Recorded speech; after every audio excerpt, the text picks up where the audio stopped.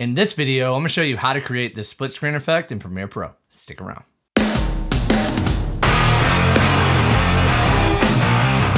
Tyler here from Video Editing with Tyler White, and if you want to learn how to edit video like a pro, start out by subscribing and hitting the bell so you don't miss anything. Here inside Premiere Pro, I already have my clips down on the timeline, and first I'm going to show you how to do this with just 2 clips. So for the first clip, I'm just going to bring this up on the second video layer and then just drag that second clip underneath. Then what I'm going to do is I'm going to go over here to these double arrows, go down to effects, and I'm going to go over and I'm going to type in crop.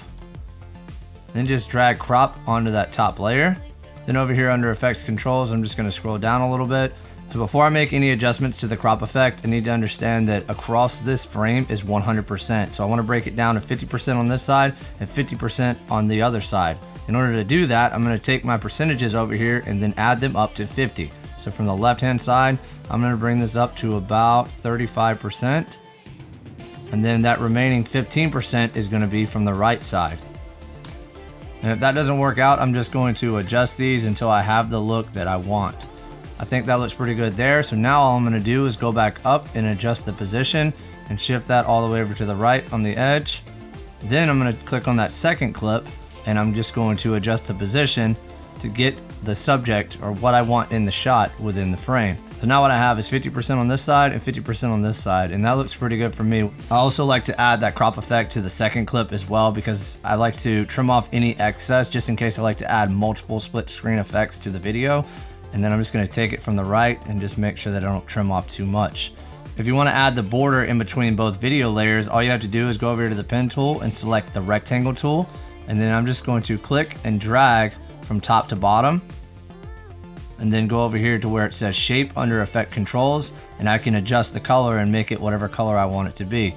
Also what I'll do is kind of adjust the position to make sure that I have the entire frame split, and then I'll just play it back and you can see what we already have so far. And that looks pretty good to me. Now if I want to add a third video to this shot, all I'm going to do is just drag that border up 1 frame and then drag my third shot just above the rest of the other shots. Then what I want to do is just bring this third clip down to about half of its size. So for this, I want to bring it down to 100. For a normal size clip, you're going to want to change that down to about 50. Then what I'm going to do is take that drone shot, that third video, and reposition it where I want it to be within the frame. And just drag that up. That looks pretty good to me, but I just want to make some changes to this controller clip. So I'm just going to click on that one, adjust the position, just bring that down within the frame to make it look the way that I want. Once I'm ready to create that second border, I'm just going to go down here to the rectangle tool again, and I'm just going to click and drag that over. That looks pretty good to me. Just make sure it's positioned correctly. And then I'm just going to play back what we have so far, and that's starting to look pretty good. The next way I'm going to show you is going to seem a little complex, but it's actually pretty easy. So I'm going to take my 3 clips and I'm going to stack them on top of one another.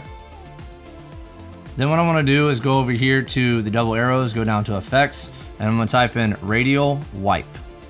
And I'm going to drag Radial Wipe onto my first clip. What I want to do under effects controls is go down to transition completion and change that to 50%. 50% is going to give me a straight line, and it's going to make it a lot easier to create those borders between the different shots. Then what I want to do is adjust the start angle. So I'm just going to rotate this however I want it to look. That looks pretty good for me. Then I'm just going to play around with the wipe center to kind of adjust and create those different split parts within the frame. That looks pretty good right there for me. Then what I'm going to do is click on that controller clip, kind of scale this down a little bit so I can get a little more within that frame. Once I'm happy with that, next I'm going to create that border. So instead of using the rectangle tool, this time we're going to use the pen tool. So I'm just going to go to the starting point, click on it, and the ending point, and then I'm going to go over here under shape and click on stroke and just bring this up to the size that I want. 20 seems pretty good to me. Then what I'm going to do is kind of zoom in a little bit on this clip and make sure that my edges are dragged all the way across and it lines up with my border. And that looks pretty good so far. Now what I'm going to do is I'm going to add another radial wipe to that top layer clip. I'm going to scroll down under effects controls, change the transition completion up to 50% again to get that straight line. And then I'm going to rotate the angle that I want. And that looks pretty good right there. Adjust the wipe center. I think that right there looks pretty good for me. I also want to just kind of adjust this angle just a little more. Right there is perfect. Then you'll notice that video layer number 2 is kind of overtaking video layer number 1. So in order to fix this, I'm just going to click and drag radial wipe onto that controller clip. Then I'm going to scroll down here change transition complete to 50% again. Then I'm going to just adjust that start angle and rotate it enough to where you can see your clip on the left hand side right here. And what's going to happen is when I use the wipe center, it's going to start to push across. What I want to do is kind of get the same angle as that border, but I can kind of fine tune this here in just a sec. That looks pretty good right there. And then I'm just going to use that wipe center and bring it up. And notice that my angle is still a little bit off, so I'm just going to kind of play around with this so I can line it up correctly.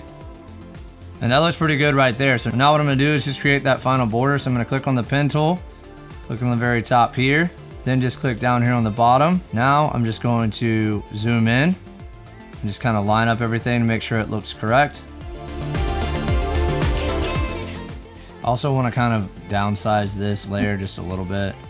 That way I can get more detail within the shot. All right, then I'm going to play back what we have.